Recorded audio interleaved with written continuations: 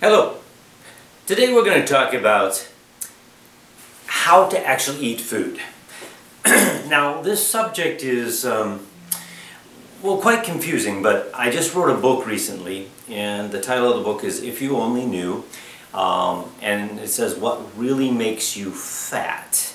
And one of those things that really upsets our balance, or how our body holds weight and actually is allowed to use stored fat effectively, is actually how we digest food.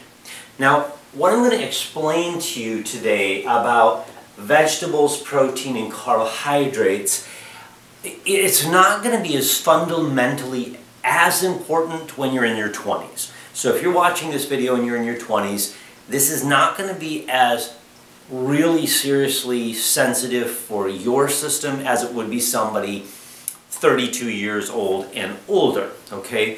But with that being said, not a bad thing to learn how to do, because let's say you are 20, someday you will be 32 or older, so this is just a good reference of information to understand.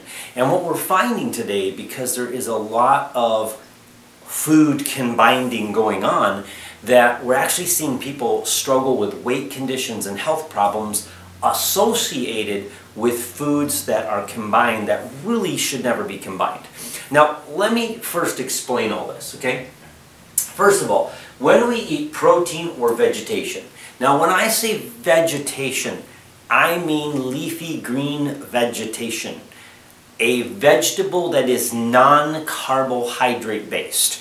That would be anything pretty much found on a salad, lettuce, romaine, that kind of stuff. Would also be broccoli and cauliflower, cabbage, that kind of stuff, okay? So it would be a non-carbohydrate.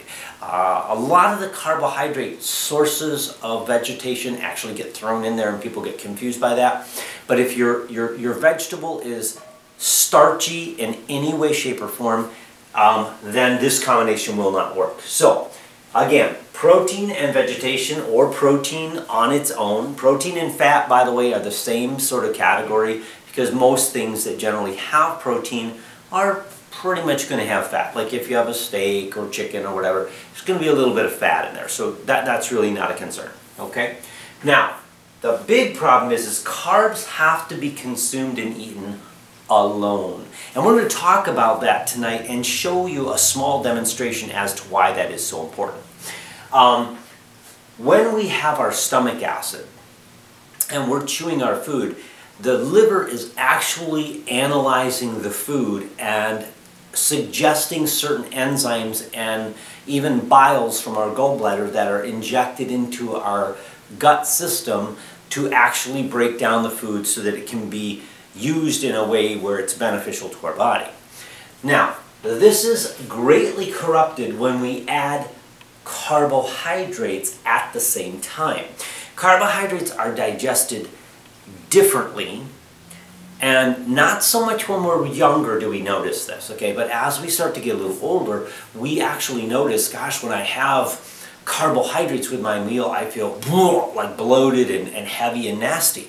Now there's a reason for this, and I'm going to show you a demonstration today as to exactly why. Now here in a second I'm going to do a close-up on the camera, but I want to make sure that this information here is well digested in your mind, because I'm going to take us to the office later and we're going to really thoroughly understand this part, okay? So again, vegetables, no problem. Protein, no problem. But carbohydrates must be consumed alone, okay? Now, if I'm consuming a carbohydrate, I just need to make sure I have an hour's time between what else I'm consuming, or I will get that heavy, bloaty, nasty feeling, okay? Now, carbohydrates have that ability anyways, because they produce large amounts of insulin, and that does tend to make us feel that sort of bloaty and nasty and that kind of stuff. So I just want to put that out there. Carbohydrates in general are energy food, and a lot of us get more of those than we actually need by far. So let me do a close-up on the camera, because this is very important that you see what I'm going to do here. So it's going to be a few seconds, and I'll be right back. Okay, real quickly, like I said, this is just a demonstration. But here's the stomach acid, and it's all prepared and it's ready and it's got everything ready to go and it's digesting protein and vegetation, and then all of a sudden you decide to slam down a dinner roll. And so here's the dinner roll, okay, this is the carbohydrates coming in, and boom, and woof, it massively explodes. And what this is doing, if you can notice what's happening here, is it's an inflammation. So it's inflaming, it's causing a reduction of oxygen, which is causing all sorts of inflammatory responses, and this is going to ruin your healthy digestion, okay? Not to mention some of the other functions that it does affect in the body, which we will speak of here at a later time. I'm going to take us in the office and we're going to really discuss what we saw here and take it a little bit deeper, okay?